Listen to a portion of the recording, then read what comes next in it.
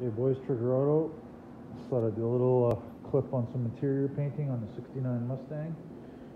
We also painted this car. We're just doing a bunch of finishing and stuff, and I'll do a finish video on it. We did exhaust and stuff like that, and doing some motor work and interior work. And today's video, I just want to show you guys some interior painting.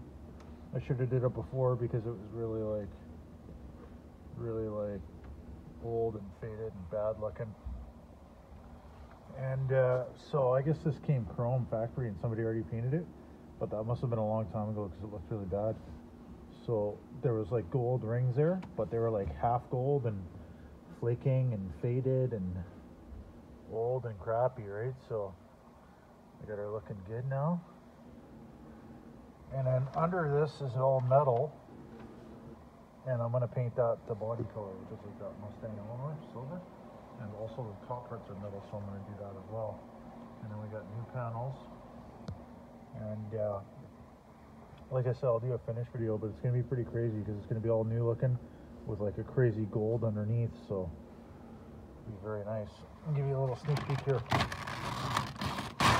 You see how bad, like old and crappy that's looking? That's how that was looking too. So, yeah.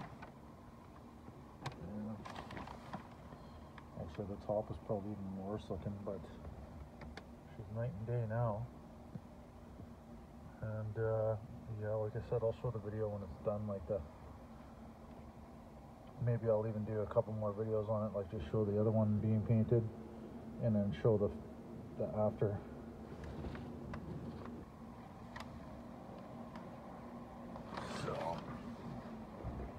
Pieces that are getting painted for the top pieces. And there's a car, she's pretty nice. That's the color I'm going to put for same color for the bottom, the metal parts. Custom paint job on here. He's got the nice Hildebrand wheels coming for the car too. And there's another thing we did the full exhaust, and he had skinny little rusty tips on it. So we got some big fat guys in there. It looks pretty nice. Sounds pretty crazy. This car's really coming along. So yeah, guys, like and subscribe, and we'll keep you doing what's coming. Have a good day.